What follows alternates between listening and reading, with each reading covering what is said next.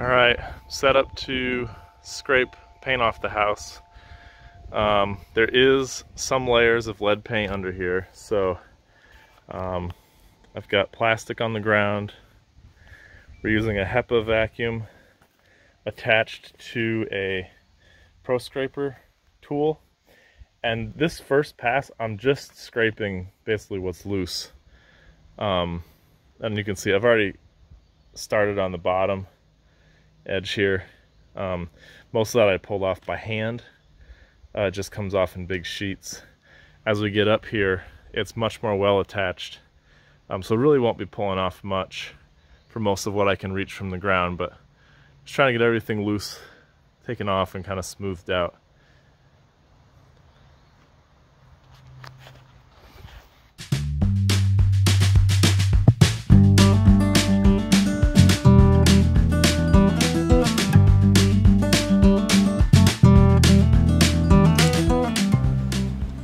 So I've scraped the right side here, right of the window, up to about head height, which is about the middle mutton bar, the meeting bar, whatever, on that window. You know, you can see there's not a lot coming off. Mostly it was all peeling at the bottom. This corner board is peeling a bit. This corner trim has been replaced not too long ago. That's just like a finger jointed, pre-primed pine with barely one coat of paint on it. What I'm finding, and this may be part of the problem why we're having so much moisture in the wall, is, let's see if I can get in here.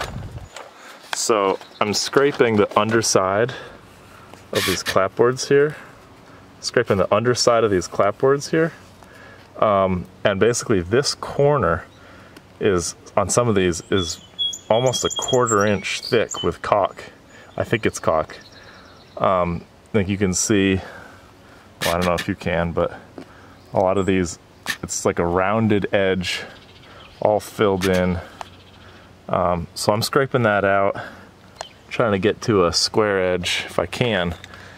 I've done what I can on this side of the window. I'm gonna move over to this side of the window from the bulkhead up. Gonna move my plastic over a bit. I'm basically just doing what I can from the ground. I have a lift coming in a couple weeks, so anything above head height I'll do from the lift. That'll just make it easier, but I figured I might as well get a head start on what I can.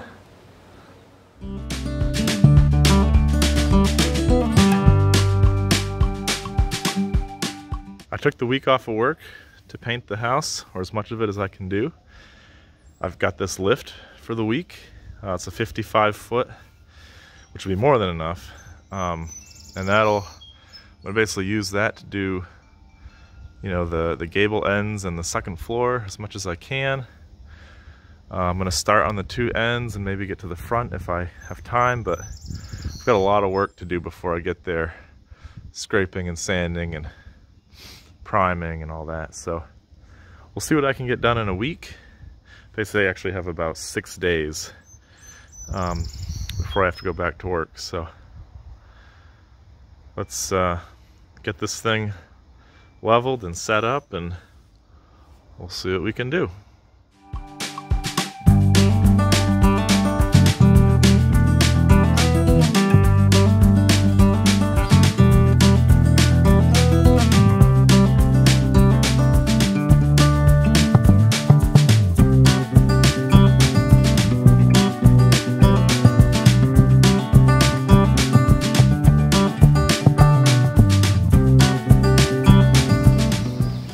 To manually move one of the outriggers to get it to level, but all the lights are on now, so I think we're ready to raise the boom and see how this works.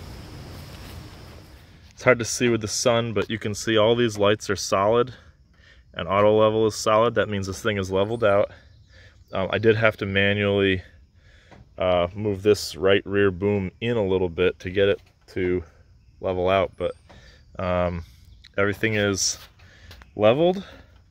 So I guess we move the key to the right, and then we're going to be able to move the basket with all these controls here. That's the same as what's in the basket. So I got to get these locks off. There's one here and one over there. That's for towing so it doesn't bounce around. And then we'll go for a ride. Got my ground protection installed. It's plastic sheeting. So that any chips that fall from up there land on the plastic and don't get in the garden. And then we'll just wrap this all up.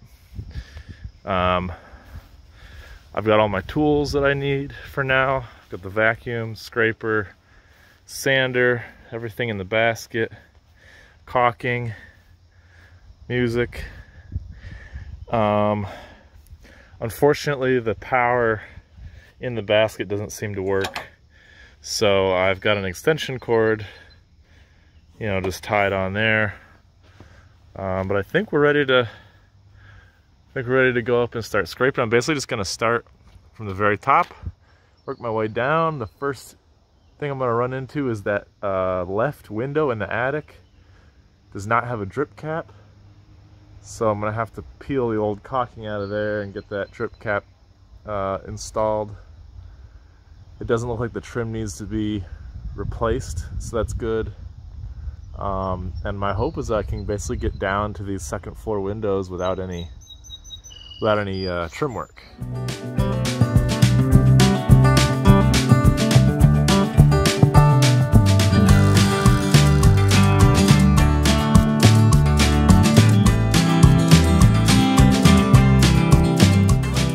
All right, I've been scraping up here for just half an hour or so.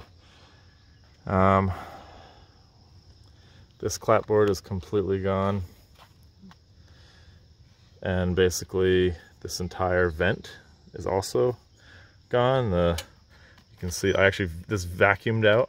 The vacuum pulled all this out, so that's not good. Drip cap is gone. This piece has been replaced before, so that's okay, but that's it. This side piece, this side trim is all rotten. The sill is all rotten. There's rot down at the bottom of this. This whole thing is like barely attached to the house. So I gotta look on the inside and see how this thing is built. I don't know if it's gonna be worth replacing this trim or if it's gonna be better just to replace the entire vent. Almost guarantee I'll do the trim because the vent's not gonna be a standard size, and I don't want to reframe this whole thing. So quite a bit of work to do up here.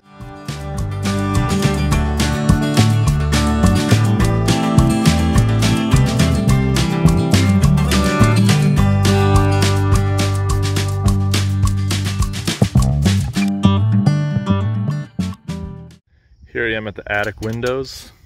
You can see this one does not have a drip cap at all. It's just got a bunch of caulking that's just falling out. It's disgusting. So I gotta pry all that out of there. The trim, I don't know, trim might actually be okay. The whole thing is moving. It's not very well attached. I'm wondering actually if that's the whole wall is actually moving. I gotta check that out on the inside. This window, I'm not doing windows right now, but the glazing is completely gone. Here, here, here. So the window needs a lot of work. This other one, same thing. Drip cap is completely gone. I mean, it's still there, but it's all rotten. But the trim actually looks like it's in okay shape. So there's a lot more work up here than I was expecting. But that's what we're here for. Well, some progress today. I spent maybe 4 hours total. I've got it basically scraped down that right window about halfway. Got this rake board scraped. I spent a bunch of time looking at rotten trim and figuring out what I need to buy so that I can replace it and proceed. So I think I'm gonna call it quits for today. This is by far the worst area of rot I've seen so far. I'm up here in the attic window. I pulled the trim off, and this behind it is just, I mean, it's soaking wet. It hasn't rained in days, and this is soaking wet. I mean, and you can see it's just totally eaten up. I haven't seen any bugs or anything, but you can actually, my hand is inside the attic right now. Looks like that sheathing board is okay. That one's okay. It's just this one right above the window. And I'm trying to see up in here. It seems like it's gonna, I don't know. I might have to go on the inside and check this out too. But this obviously needs some attention. I can't tell what this is. I think this is yes, this is a sheathing board. And right behind it, let me break this off. So that's sheathing. You can see some bugs and grubs in there. That's good stuff. This is a 2x4 they've used to frame out the window. So, I don't know, I was hoping I may have to take this piece of clapboard off, or at least pry it up a little bit and see what's going on in there.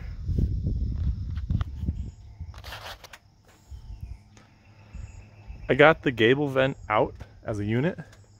I'm going to replace the trim basically on the vent and put it back in, but the other thing I'm going to do, this sheathing here is pretty soft, and it's just, there's nothing holding this because they cut out this support member here. So I think I'm gonna frame, like 2x4 frame a box on the inside that'll kind of hold this opening in place, and then I will be able to put this back on the outside. I also pulled off, there were 2 claps here that were all rotten, so pulled those off. I got to remake those. I think all the rest are good. Progress day 2. I've got everything scraped down to the bottom of the attic windows. So I'm going to, tomorrow morning, I'm going to sand all that and then try to get some primer on it tomorrow. And then while the primer's drying, I can move on to lower down the wall. You can also see a giant hole where the gable vent goes. That gable vent needs to be rebuilt. So I'm going to do it on the ground and then put it up there as a unit. I also got some of this rake trim installed. This is going to be a 2-piece detail. Basically it's a narrow 1x4 that I've ripped down, and there's going to be a base cap molding applied to that as well. I don't have that molding yet, but I'll get that tomorrow. It's not going to match exactly what's there, but from the peak over to the left side, that's already been done in the same way, so it'll really just be this right side down here that'll be different, and you can't tell the difference from the ground. It all looks the same from the ground. I spent quite a while rebuilding the top casing on that left window and the drip cap on both windows, but that's done. I think all my carpentry is done except for that vent, which I'm going to try to work on tonight, so it's ready to go in tomorrow. Overall, I think, I don't know, I'm making progress, so that's good. It just feels a lot slower than I was expecting. I've got the the lift basically for 6 days, and I've already spent 2 days and I barely have anything to show for it. So it's a little frustrating, but I just think how much slower I would be going if I was working on a ladder. So the lift is for sure helpful. I ended up deciding to just rebuild this this gable vent, and you can see here I actually built a new sill, kind of like how I did with that other window. Use the same material, cedar. The old sill, it's all just destroyed. There was actually ants in here when I pulled it out. So that's all new. Got that in. And next thing, I'm gonna basically assemble my trim as a picture frame and then screw it right to here. There's not a lot of meat left. Some of this is pretty rotten, but I gotta work with it.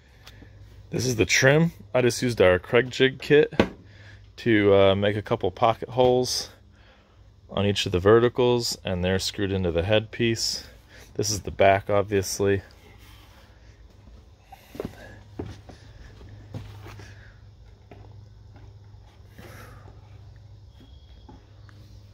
That's gonna sit on there, something like that. Now that it's all put together, the trim is put together, I need to fasten it to the actual vent, and then we can put it up on the house.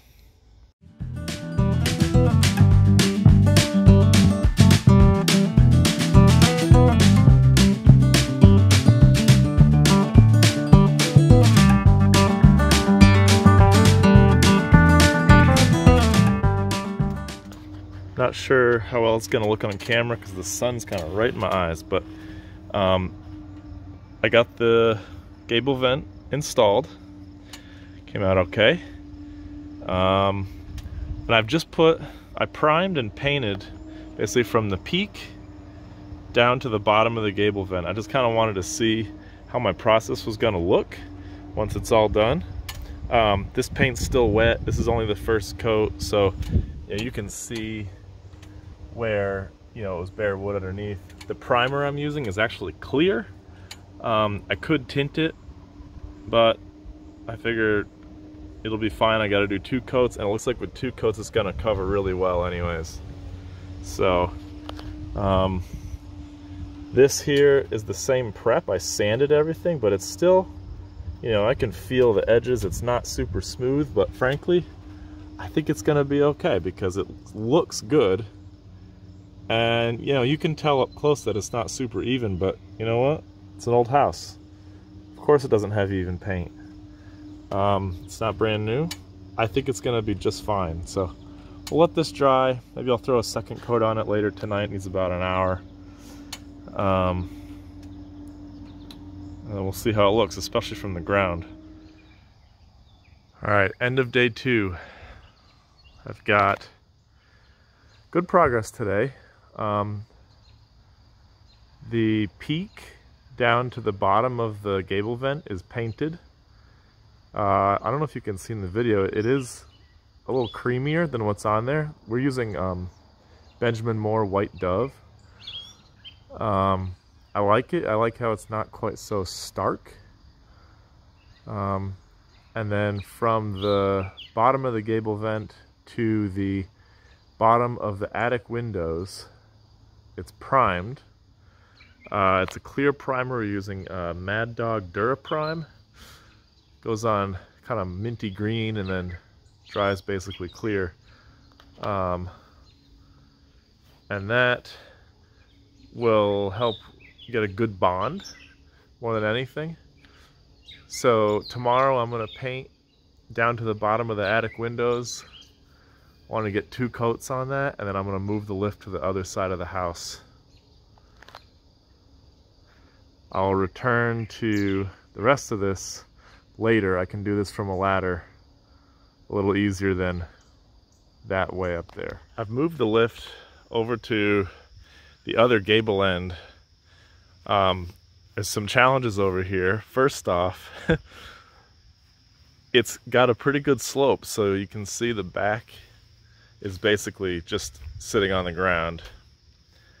And this front left outrigger, front right I guess, whatever, but is down pretty far. But it just leveled out. Sensors all said it's okay.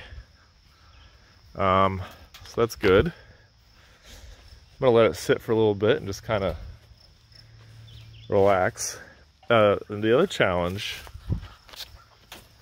let's see if we can see that. All lights are green there. The other challenge is that it's pretty narrow. So that one's right close to the foundation. And that one over there is pretty close to the edge. I didn't want to put this whole thing back farther and have two of these legs really close to that edge. That's a little sketchy to me. But I feel like I'm okay with this. So my hope is that I'm going to be able to get up at least, I don't know if I'll be able to get up to the peak from here. But we're going to try. See what I can do over here. Well, I think we're going to call it on this end. I took a ride up in the basket, and while I might be able to get to the peak, well, I should be able to get to the peak, I won't be able to get much past the peak in terms of front to back. And so best case scenario, I could essentially do like the middle of the peak forward and down. And that's all right. But, you know, we're going to have to come up with a separate solution here anyway. And in terms of looking the best as a finished product, you kind of want to paint, you know, side to side, like the whole clapboard in one shot. So I think I'm not going to work on this end, and we'll do this a different way or hire somebody. I'm not sure, but I guess I'm going to move the lift back to the other side, and we'll just keep working over there.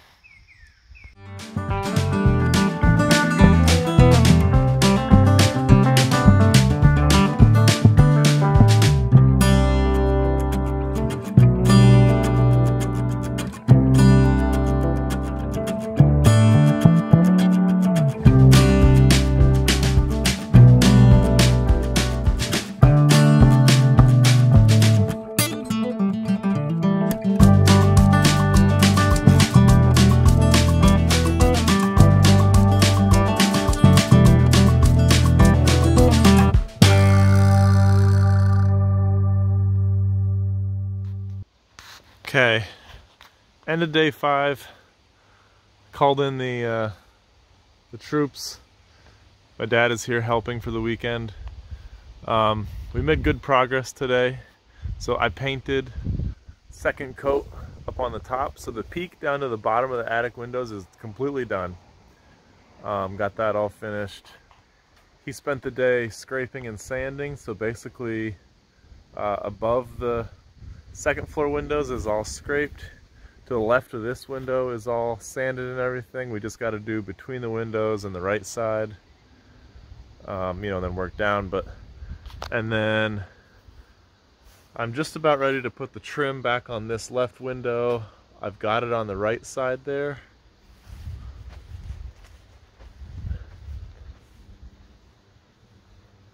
I've got the trim replaced on this window. I think we're going to be in good shape tomorrow to keep scraping and sanding these areas here, and then possibly getting some primer and maybe even a first coat of paint, depending on how it goes.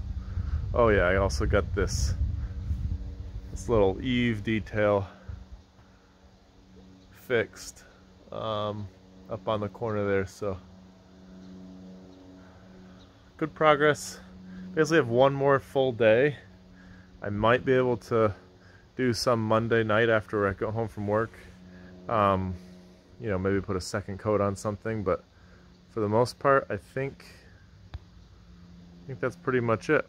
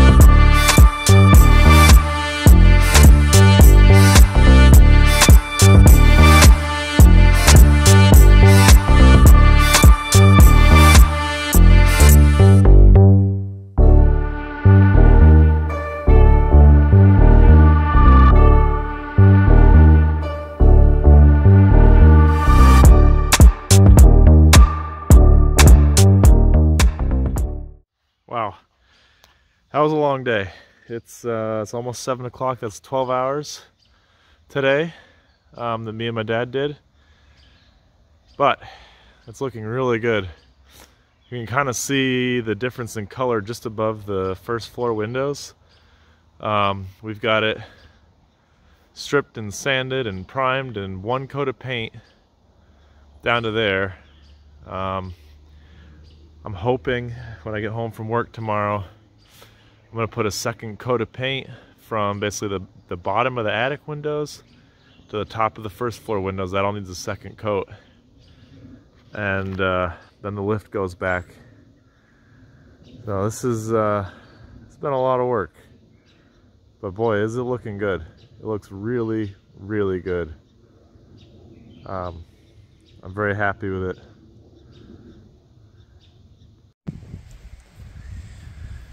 All right. Spent nearly 5 hours today scraping, sanding, priming, painting, and this end is almost done. I need to put a second coat from the top of the first floor windows down, but I think that looks pretty spectacular, especially considering what it looked like when we started. You can see I do have a little spot right up there. There's some trim I need to repair, so I do need to finish that corner, but I was taking advantage of the good weather